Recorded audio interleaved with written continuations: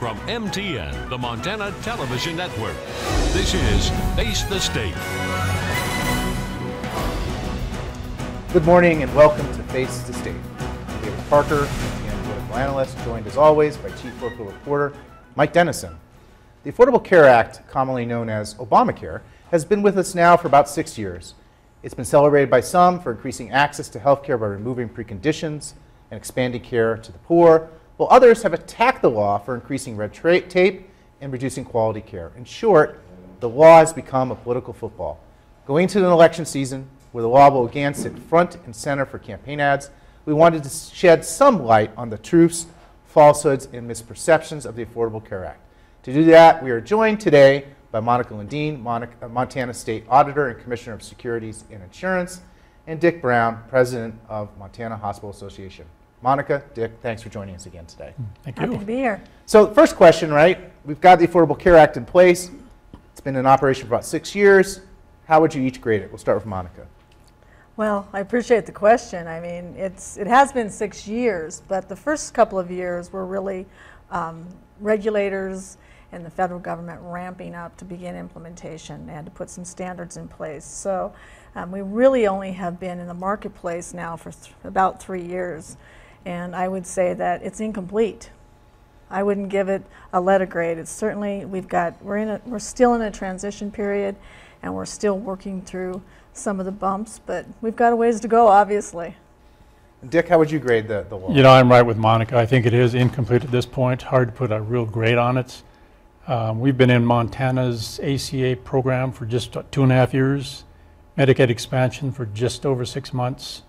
So we've got a long ways to go. Don't have a lot of experience. It is incomplete, and hopefully 5 or 6 years we can give you a better grade.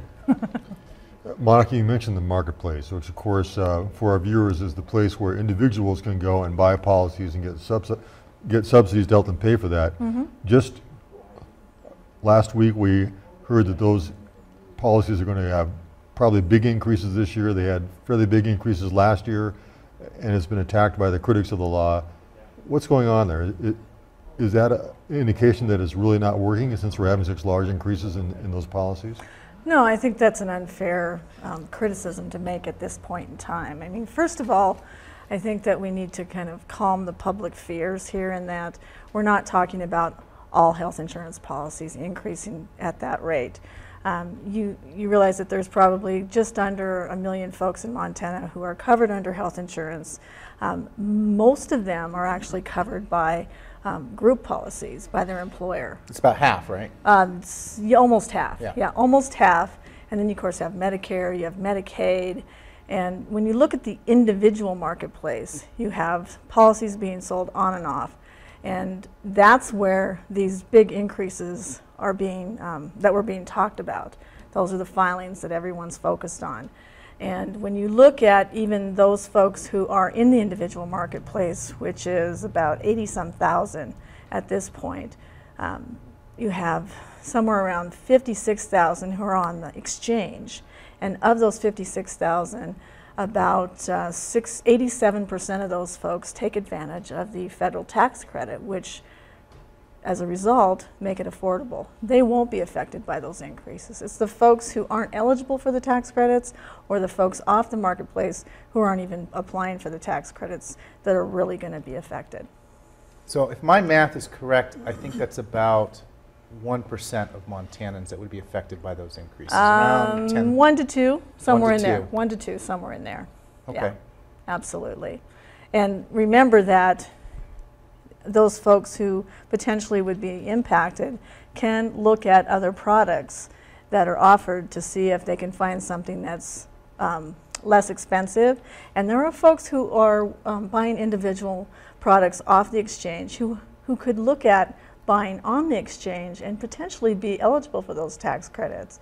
Unfortunately, because of a lot of the politics that have surrounded the Affordable Care Act now for 5-6 years, there are folks who philosophically are refusing to go and look at the exchange as an option and maybe hurting themselves in the pocketbook as a result. Let's talk about why those increases are occurring, though. What's behind that big increases? What's behind some of the money that's not flowing to the insurers that we thought was going to be flowing. And then we'll also talk about healthcare costs in a minute too. Yeah, certainly. I mean, I think that there are a number of factors, obviously. You do have the costs, and the insurance companies will tell you that they are paying out more in claims than they are bringing in premium, and there is some truth to that. But we also knew going in that this was going to occur because there was going to be pent-up demand from folks who had not had insurance for a long time, okay? So that pent-up demand will increase the amount of claims, but then eventually it's going to start to level off. So that's a fact, that's true. And as a result, when the bill was passed at the federal level, the Affordable Care Act, there were payments that were supposed to go to the insurance companies to help them defray those costs during that transition period. Unfortunately, again, because of the politics, there have been budget cuts made at the federal level by the Republicans, which then have affected those payments, and now the companies are having to make up for that cost as well. So Dick, have the hospitals here in Montana, have they seen that pent-up demand? Have you seen more people coming in to see primary care physicians as a result of the ACA? Has that been occurring? It is occurring. When the ACA really enrolled in Montana in 2014, you started to see the numbers increase at that time. Medicaid expansion, now you've seen more people coming in as well. It's an interesting number though, because we were serving these people before through ER, and now they're coming in actually through clinics. They're coming through hospital clinics, through individual clinics. So I think the numbers are coming up, but what we're seeing more is hospital inpatients, probably the pent-up need for that type of service. That's good, right? It's because good. It's cheaper in the long run. It's cheaper in the long run to take care of what the needs are today. And over time, I think, as Monica indicated, you're going to see some of this start to level off in cost. ACA, Medicaid expansion, the numbers always increase to begin with, and then it starts to level off once you take care of that initial bit of need. So there is going to be that cost increase at the beginning because now we have more people. You have sicker people who have not been taking care of stuff. But over time, as they start coming in the system and going to the doctor, we should see that cost indeed go down. So it's like a blip. Well, you would hope that would be the case. It may be a new normal for us. I mean, I don't think anything's going to come all the way back down. You're going to see a new normal because there's more people getting services. But that initial bolus of care certainly is going to be more costly. And Dick, you mentioned Medicaid expansion, Yes. which has been in effect for about 6 months, and we have 47,000 people signed up so far, about twice what the initial projections were. I'm just wondering a couple of things. One, what are you seeing at hospitals in terms of people covered by Medicaid? Is it too early to say how that's going to affect who comes there and how it's going to affect your bottom line? We have $75 million already been spent by the federal government. And also, as we look forward, how much is this going to cost the state when we have this many more people coming in? Well, fortunately, the current patients coming through is 100% covered by federal funds. And so over time, over the next 4 or 5 years, you're going to see that decrease down to 90%. The number of people that are coming in, there's a bit of a shift. We're seeing the self-pay numbers drop way down and Medicaid numbers going up in just sheer numbers of patients. So I think we're seeing what we naturally would have thought is fewer self-pay, which is great. We're seeing people with coverage now. We've done a quick study on the first 3 months, don't have the second quarter in yet. Margins hardly moved. You're seeing emergency room numbers tweaking up a little bit. Bad debt and charity haven't moved a lot yet. They've gone up during, bad debt had gone up a little bit during the first 2 years of the ACA. Charity care has gone down, but now this year we're starting to see a bit of a leveling off. So we think that's good. We think Medicaid impact or the Medicaid expansions had an impact on that for healthcare. Clearly there's more costs involved for the patients, but there's more costs now for healthcare because they've got more services, they're hiring more people in some regards to provide services. So it's, again, one quarter is not much to go on, but that's what we're looking at. Well, can I add to that in terms of the Certainly. cost? If you recall, it was back in 2011 when our office had commissioned the University of Montana to do an economic impact study and look at Montana's health insurance marketplace. And one of the things that they talked about and really looked at was the how much economic impact would there be if Medicaid expansion occurred. And it was a huge positive. We're talking, hundreds of millions of dollars to the state of Montana, which obviously a lot of that's job increase, good paying jobs. You're going to have an increase in the amount of revenue that comes into the state as a result to help offset the state cost as well. What has actually happened to the number of uninsured here in Montana as a result of the ACA? Well, obviously, if you look back at that study again, thanks for bringing that question up. When we did this study, they found that there were about 20% uninsured here in Montana. We've seen that drop off over the last 3 years, and since Medicaid expansion went into effect, now it's dropped off even more. We are now at 7.4% uninsured in Montana. So that's more than half, and it's great news for us. And I think that again, it's still early, but if we can continue that trend and if we can finally get this marketplace stabilized, it's going to be good for everyone in Montana. And a big chunk of that is Medicaid expansion. Oh yeah, yes. I mean that was huge when you put almost 50,000 more people get them coverage. Boy, that really dropped the numbers this year. Now, who are these people getting Medicaid expansion? I mean, basically, what type of people? Who are the type of people that are now eligible under the expansion? Sure. Well, typically it's a population 19 to 64, not eligible for Medicare yet. So it's that population who otherwise has not had health care insurance or coverage. Their incomes are below the 138% of poverty. They may be working, but again, it's income based. So it's that population. I think the numbers, younger people 19 to 34, 35 is probably the biggest group that has come in. A lot of young invincibles, they do have some type of work, but they don't have the full coverage, and they weren't eligible otherwise. So I think that's what the population you're seeing come in right now. Now, isn't basically expanding the folks that are actually insured, that are actually going in and getting care. Now, a lot of people talk about it's the right thing to do, it's a humane thing to do, but isn't there a public health aspect to it? Think of Zika.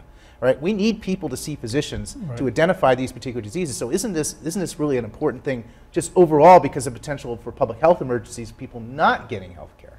Well, it is, and some of the anecdotals we're picking up just from different communities are people who have not had care before, dental care, which can make a lot of difference in just your whole psyche of what you're doing, and not had a health physical for years, if ever.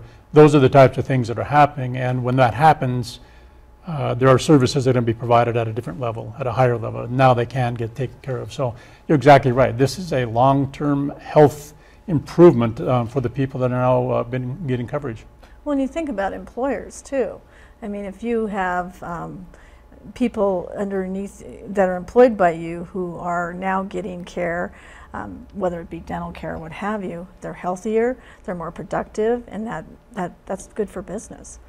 I mean, and obviously, that's going to help all of us who have been kind of carrying the cost for the uninsured, and it's hopefully then will help stabilize the rates in that way as well in the future, long term. Now, these data that you talk about in terms of the increase in coverage, certainly good news, but we don't hear a lot about controlling costs or reducing the cost of health care. We are getting more people covered, but we're still spending way more money than other countries on health care.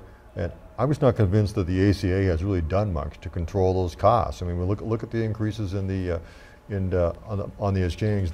That's tied to cost too. Has the ACA done anything to really control costs in this country?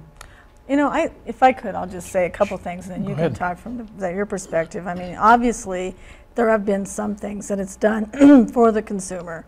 I mean, when you look at the consumer that's able to now take advantage of those tax credits, people who could never afford health care coverage now are taking advantage of the tax credits on the exchange. It's affordable now for them, so it's cheaper. You have preventative care that is now $0, which folks did not have before, so that's a benefit as well.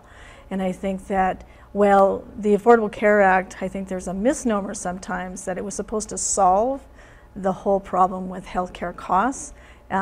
It doesn't. It's really focused more on insurance, but there's a lot of things in there that wants us to move towards working on the healthcare costs, like doing things like patient-centered medical homes and ACOs and that sort of thing. Well, exactly. I mean, the ACA has prompted a lot of initiatives going forward, value-based purchasing, bundled payments, primary care, medical home. Those are all in demonstration. They really haven't come through fruition yet. It'll be years probably before some of these things happen. But, you know, to your point, Mike, the cost will go up. I mean, we have, just in Montana, how many 100,000 more people that can consume healthcare in a more effective way. And so as we diagnose certain treatments, it's going to be more costly for a while. So I don't think we can avoid that. Providers, hospitals, others are being very conscious about looking internally at where they can control their own internal costs. But as we add more services, it will take more staff. So there's going to be a cost. This country wants the best, and they want it right now. So technology continues to improve, which is a good thing, but there's a cost to it. Pharmacy, we have tremendous costs in pharmacy, and there's a lot of use of pharmaceuticals, that's a national movement now to take a look at that. So I think it's going to take a lot of initiative, Mike, from statewide, nationally, to really focus on, now that we've got coverage, how do we really harness this cost? And that's a huge challenge, I think. And I'm a big believer as well in thinking that there's some personal responsibility that each of us needs to take in order to help drive down costs in the future. And I know that this is a much bigger discussion, and it's something that has to do with our culture, but we've all got to learn to take better care of ourselves. We need to eat better, we need to exercise more, we need to not smoke, and at the same time, I think that we need to be better consumers of healthcare. Well, it's interesting you bring that up. If you want to pull up the first graphic there that I have, not the video, but the graphic. And this is actually from the Commonwealth Fund study of healthcare costs in 13 countries. And this is apples to apples. So these are OECD nations as wealthy as the United States. 2014 study published. 17% of GDP in the US is spent in healthcare, whereas you go to France, it's at 11, 8% in the UK. It's forecast to be 18% in 2016. What's interesting is you look at all these metrics, we're last on so many of them. And not only that, we are last in terms of our own personal responsibility and our own health care. Yeah. Britain is second to last, and yet they're number one. They have a single payer system. Doctors all work for the government there. The government has the ability to negotiate prices on drugs and all these other things. And not only that, the satisfaction of care in a lot of these other countries is a lot higher. In fact, Great Britain, 63% are basically very happy with their health care there. So clearly other countries are doing it better. Why are we not doing as good a job? And we'll start with Dick. Well, again, I think part of it is this country, we want everything now. So we're not worried about the costs until after the fact. Most of the countries cited in your chart do have universal or national coverage for health care. It costs them at some point, the individuals that are paying for that. I think for this country, we really have to figure out the quality and the cost metric before we could even consider going to some kind of a national health care. We've got a VA system and Indian health system that are maybe underfunded, maybe not managed as well as they could be. I think if we could harness that or improve those systems and maybe then begin to look at what could happen on a national basis. I just don't think we're aligned with all of those at the table to move that forward. It's costly in this country, and I think we've got a lot of work to do before we can ever slow that down. But do we really need to be paying? I mean, I look at the physicians on staff at hospitals around the state, which is public information. Physicians getting paid $800,000, $900,000 a year, $1.3 million, $1.5 million. Do we really need to pay these people this much? And the hospital staff as well. I mean, the executives at hospitals get paid a lot of money. When is that ever going to not stop, but maybe not keep going up? You know, those are questions all the time we get, Mike, is the value and the cost of running major organizations that are involved with the health care of an entire society. I don't know what the answer is there. I mean, I'm not going to debate whether the price is right or not. Part of what we have in rural states like Montana is the ability to attract specialists. And without specialists, we don't provide oncology, we don't do cardiac services, we don't do the types of services. So there is maybe an additional cost component for us if we want those services available for the citizens of the state. I don't know if you have any comment, Monica, but I guess that's kind of where I would go. I know it is a really tough question, but I think that there are many tough conversations that have been had, but we need to have more. because the chart you show really does point out the fact that we have a long way to go before we can really claim to be, the most affordable in the world. But at the same time, I think that there are things happening on the ground right now that I think are really positive, and that's this whole idea of looking at models that look at patient care in terms of quality. Looking at like the patient-centered medical home, where we're trying to do quality care versus fee-based care. I think that that's a real positive step in the right direction, but unfortunately, it's not immediate. These things take time, and the benefits from those types of models will pay out in the long term. Dave, on your question, I guess the other question would be, is that a bad thing, the position that we are compared to the rest of the world? And without knowing all of the other parts of it, is that a bad thing? And then I guess if we had the answer to that, then we begin to resolve how do we improve that if we need to. Well, I mean, for example, we have 3 times the mammograms relative to other OECD countries. We have 31% more C-sections, 2.5 more MRIs. One question is, we might have the technology, but isn't there then if you have an MRI machine, you want to use it, which that drives up costs as well. So isn't there this part of the structure for a profit-based care is that you have these machines, you want to use them? Isn't that part of the problem here? Whereas in these other countries, because the profit's taken out of it, you're not as apt to use these machines because you know the real cost. Well, that's clearly part of the issue. But I do think this whole value-based pay on value versus volume, maybe we'll begin to see that change. Because we're getting more people in the system. Why you're getting more people in the system, but if especially Medicare and Medicaid are going to base on quality outcomes, which is what insurers will do, is every MRI necessary or not? I don't know the answer to that, but we will find that out as we go through a change in our system.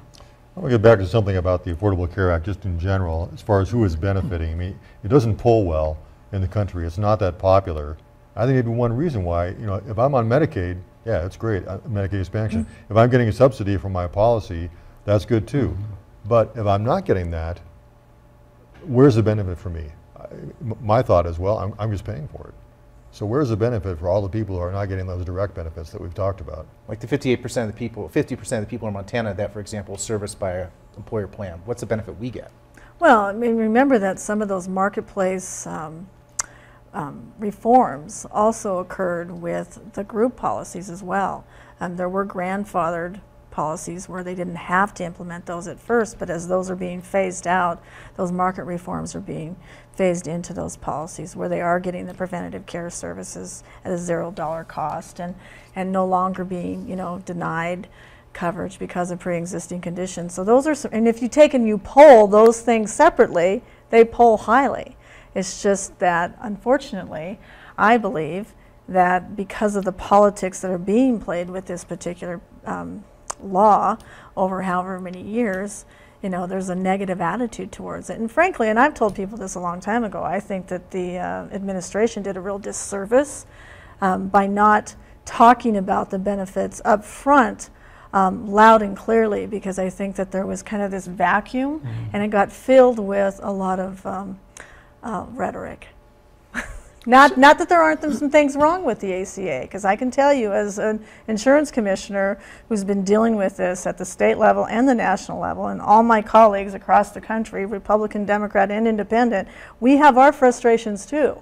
But getting those changes made in Congress to make this a better law is almost near to difficult, if not impossible, because of that political football that's being played at the federal level. Well, and again, it's early in the game, I think. But if you look at the cost shifting that had gone in healthcare prior to the ACA and the Medicaid expansion, we were taking care of a lot of folks who couldn't pay, and that was very costly. Somebody did have to cover those costs, so that became an insurance issue. So insurers maybe were paying more, for premiums. Hopefully over time, and again, we're early in the game, that as Medicaid coverage improves and the ACA stays strong, that cost shift will start to go away. And maybe that's what starts to slow down this overall cost. Yeah. You talk about the political football. We've seen Obamacare in ads, and it's happening in Senate races again in this cycle. As soon as those rate increases were announced on that roughly 1% to 2% of Montanans, the Montana Republican Party sent out a press release and said that you are imposing, Monica, these rate increases. Are you imposing these rate increases? No, I'm not. Unfortunately, they might want to take a moment to just look at what this office does. I mean, up until 3 years ago, when the legislature finally gave my office the ability to review those rate filings, we never even saw those rate filings before that. I mean, the companies did their annual rate changes. We didn't know really what they were unless the consumer called to complain. And then we started hearing about it. Now that they are filing the rates with us, we have the ability to review them to see if they are appropriate and not excessive, and if they're unjustified or not. And through that process, we can go back to the company over that time period, which is 60 days, and say, we see an issue here, we see an issue there, we think this is excessive, and they can voluntarily then decrease the rates. And if they don't, when we're done with the process, what I will do is I will come out with a public finding that says that it's unjustified. I was, as many people know, very shocked about just how excessive some of the rate filings were this time around for next year. And so I'm doing something I've never done before in the last 3 years, which is to actually have public hearings. I'll hold a public hearing in Helena on the 26th at 9 o'clock a.m. and that'll be in the Scott Hart building. I'll go have all 3 companies there to actually present their information about why these should be justified. I'll ask questions, and then we'll have public comment period. And we'll do a second one in Billings on August 3rd as well. Now, you mentioned the unwillingness of some in Congress to change anything in the ACI. I'm wondering, for each of you, if you could change 1 or 2 things, fixes or improvements, what would they be? Yeah, we got about 30 seconds. Sure. So, well, real quickly, the fact that we've got this gap between 100% and 138%, I think had Congress... For the poverty level. For the poverty level, I'm sorry. People. Had Congress just said at 100% or below you're on Medicaid and above you're in the marketplace, I think that would have resolved a lot of the issues that we've seen over this transition. Family glitch. Right now, the ACA does not allow a spouse in a family to get coverage under the ACA if the other spouse has employer coverage, and that's an issue that could be fixed. Okay. So about 90 seconds left, real quick. Co-op here in Montana, we've seen problems with around the whole country. We've had, what, 17 of them fail? Is that right? About 7 left, I think, something like that. 7 left. And Montana's one of them. Is it going to make it, do you think? Well, I think that if we can get CMS and Congress to quit playing politics with the co-ops and cutting the funding that they needed and depended on when they set their rates, I think Montana's co-op has a good chance of survival. I'm very concerned right now because certainly if Blue Cross Blue Shield's rates hold where they're at right now, you're going to see an exodus from Blue Cross Blue Shield over to the co-op, and they can only handle so much capacity, and too much capacity could hurt them. So they're being tagged on both ends. One, they're not getting the risk corridor money that they were promised under the law to deal with the bump at the beginning. The other thing is that they might have overcapacity, which could drown them. So either one's not very good. Yeah, welcome to my world. Well, I just want to thank you, Monica and Dick, for joining us today on Face the State. And we've had a good conversation about Obamacare, the Affordable Care Act. Join us next time, where I think we're going to be talking to one of our public officials here in the state in August, and we might do another discussion about the convention. But until then, thanks for joining us here on Face the State. I'm Dave Parker. This is Mike Dennison. See you next time. Face the State, a presentation of MTN, the Montana Television Network.